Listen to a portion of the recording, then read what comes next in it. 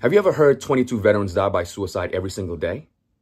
Well, that number is an estimated number. If you want to learn more about that number, then you can go to the Veterans Annual Suicide Report, where they can give you more accurate data on what the suicide numbers are. But because 22 is the most prevalent number that we all know of, I'm just going to stick with 22 today. So logically speaking, that would be 8,030. 8,030 estimated suicides happening every single year. To put that in perspective, the war in Iraq lasts just around 8 years and claimed the lives of just over 4,000 military members. Just imagine, veteran suicides is doubling that number in just 1 year.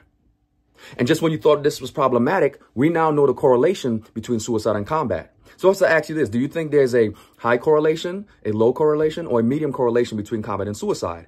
Well, there is zero correlation between combat and suicide, meaning that the sailor, the soldier, the airman, the Marine who sat behind his desk his entire military career is just as likely and sometimes more likely to commit suicide than the veteran who's seen combat, who's been to war, or has PTSD.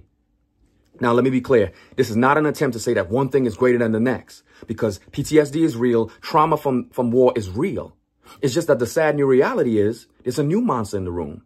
And this monster is saying, combat or no combat, all veterans are at risk. And my goal is to explore this so we can have better perspective to fight this monster together. Once a Marine, always a veteran.